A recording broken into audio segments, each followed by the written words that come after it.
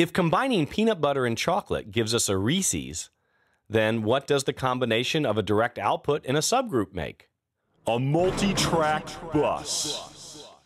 AKA a routing bus, track routing bus, record matrix, routing matrix, recording bus, output routing matrix, recording groups, and etc. Like the subgroup buses, the track buses are fed using assignment buttons, this time found at the very top of the channel strip.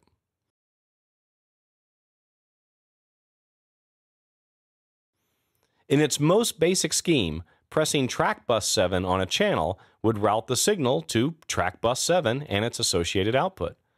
Pressing track bus 20 would route the signal to track bus 20 and its associated output, and so on. Pressing multiple track assignments routes the signal to multiple track buses.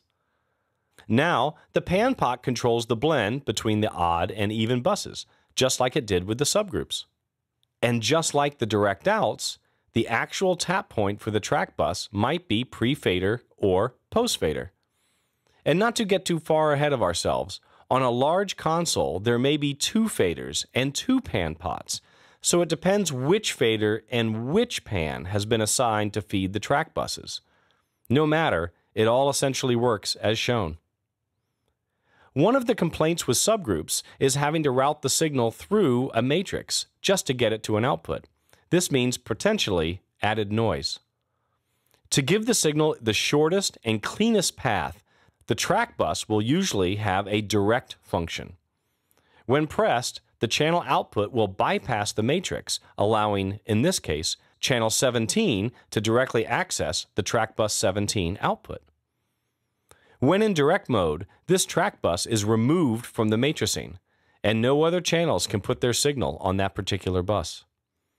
The real kicker, however, is the fact that track buses are also inputs for the channels as well. Dude, no way. You said the track buses were outputs. Yes way, and we'll take a look at that aspect of the track buses after we cover the inline mixer.